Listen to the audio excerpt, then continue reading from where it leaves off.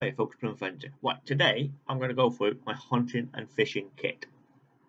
Okay, this is my hunting and fishing kit. It's small, but not small. So yeah, I have my K-bar. I really do enjoy this thing. I really do love this thing. I have started putting stuff into it from my last video I've shown you on this one. I haven't completely filled it because I don't know what else I can add to it at this moment in time. I'm still trying to work that out. But this here is the main bit of my fishing kit and hunting kit. I do apologise about that, guys. Yeah, this is one of the Helicon Tech strip roll pouches. I don't know what it's Helicon Tech strip roll. I don't know if it's pouches at the end of it, but yeah, it's one of them. And I really do like these. I have 4 what goes into my kit. So yeah, but we're not going to go into that. We're going to go into this kit. Right, in here, in this one compartment here at the bottom, I keep my slingshot or catapult, whatever you want to call it, and ammo, and bands, all in the bottom of this pouch, or the bottom of this one.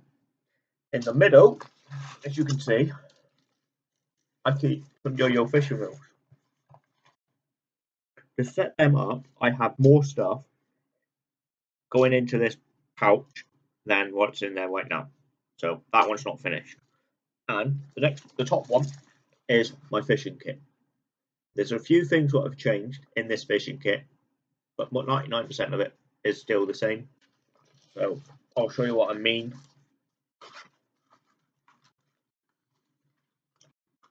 Like I have 2 net needles in here, all set up, ready to go. They might not be big, but they're set up, ready to go.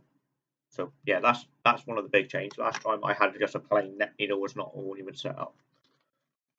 I've added a hook sharpener. So yeah, and I have added some more hooks. Yeah, there's a lot more hooks in here, and they're self-weighting hook with fake bait all inside of it.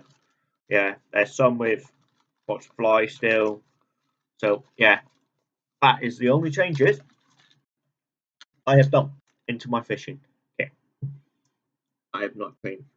I've not changed a lot. Yeah, I've still got all the same stuff, but I want to show you what I've done now with what it looks like now, because I had it all in different pouches, and it just took up too much space. As I said, I've got down to a 45-litre rucksack, and space you need. Plain and simple, and this lot would have took up more space.